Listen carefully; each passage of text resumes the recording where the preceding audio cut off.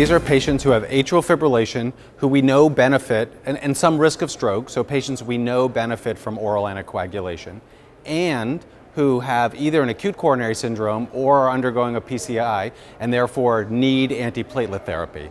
And so everybody in the trial was on a P2Y12 inhibitor, almost all clopidogrel, but a little bit of ticagrelor and prasugrel, but almost all clopidogrel. But that's the base. And then we randomized people to apixaban versus vitamin K antagonist, almost all warfarin, and we randomized people in a 2x2 factorial design to aspirin or aspirin placebo.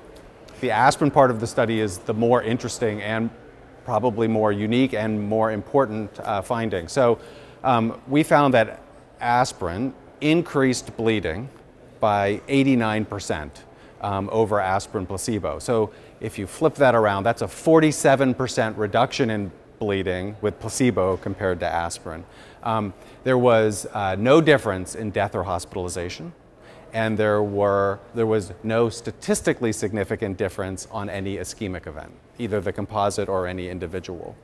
But there were slight trends, and we have to be careful talking about trends. There were trends toward more MIs, more stent thrombosis, more urgent revascularization without aspirin. So what I would take away from this, now the other thing to remember is that all these patients got aspirin up front, right, during their PCI or initially for their ACS. So aspirin still clearly has a role there. The question is, do you send the patient home on aspirin? And I think what you do get from Augustus is good information about the risks and benefits of doing that. So if you send the patient home on aspirin, they're going to bleed a lot more. Mm-hmm. You might be preventing a few MIs, a few stent thrombosis, a few urgent revascularization events. My colleague, Dr. Lopez, has quantified this. So, you know, you have to accept 15 bleeding events to prevent one, maybe, because it's not statistically significant, one possible stent thrombosis event. Yes. And so, question, is that worth it? It needs to be tailored still, and this is part of the art of medicine. I think, you know, that's a conversation, a decision that individual doctors and patients are going to have to make, and it's something that we need to explore more in the data. Can we identify certain patients who are higher risk for stent thrombosis?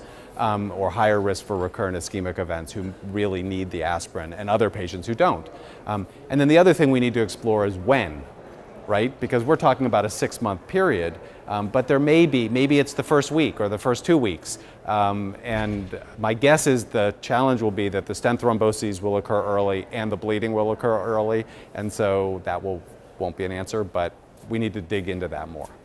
So we found a 31% reduction in bleeding with apixaban compared to warfarin. That's ISTH major or clinically relevant non-major bleeding, bleeds that matter, and found that reduction. So we had our 2 secondary endpoints. Our first secondary endpoint was death or hospitalization, and we found a reduction in death or hospitalization with apixaban versus warfarin, all driven by a reduction in hospitalization, not death. And then we had a second secondary endpoint, which was a broad composite of ischemic events, and we saw no difference in ischemic events with apixaban versus warfarin. There was a numerical and statistically significant, nominally statistically significant reduction in stroke with apixaban compared to warfarin, as we sort of would have expected from the results of Aristotle. So there have been 2 prior clinical trials, one with rivaroxaban, Pioneer AF, and one with dabigatran, Redual, that have looked at these same patient populations, pretty much. Those 2 trials really only included people who had undergone PCI, and not acute coronary syndrome patients who were medically managed, but similar situation.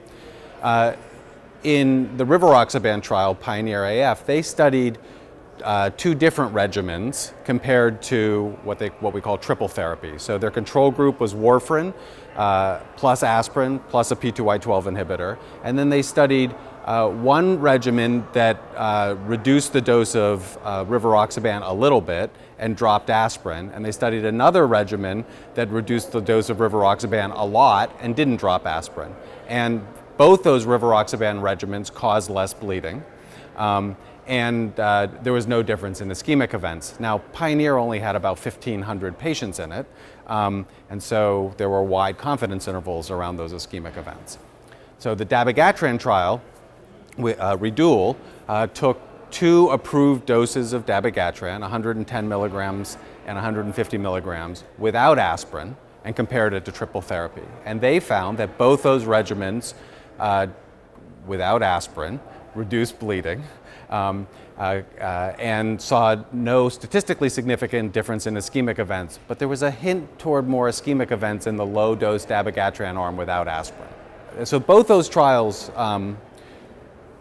did what I would call confusing the dropping of aspirin with the changing of anticoagulant, right?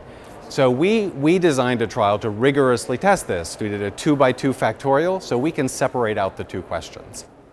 I use apixaban a lot already, and I would feel very comfortable using apixaban.